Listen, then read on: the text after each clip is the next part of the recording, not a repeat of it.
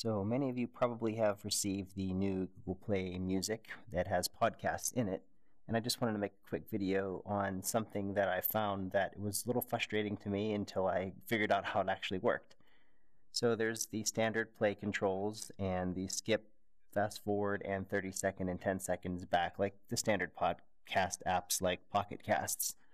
What I didn't realize, though, is that if you're using Android Wear, you have controls much like you do on the music to use volume up, down, and fast forward, rewind. However, these fast forward and rewinds actually skip forward and back in podcast, not in 30-second time increments.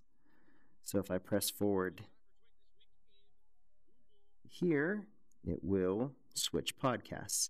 Turns out that you can swipe over once more and you will get the skip backwards 10 seconds, and then once more you'll have the skip forward 30 seconds.